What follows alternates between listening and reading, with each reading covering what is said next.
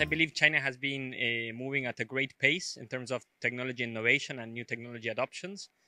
And I think it's one of the countries that's leading the adoption of technology-enabled healthcare services, which has a great impact in all of the population, and probably that innovation is going to spread across the world as well. China is the world's leading economy on digital penetration.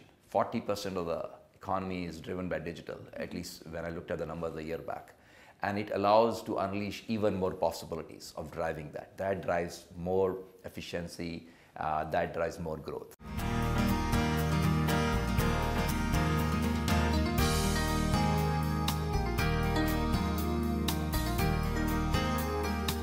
I think the initiative has gone very well. It's helped a lot with infrastructure around the globe. History has told us that they have been very successful in being creative, in supporting the right industries, and making the right decisions.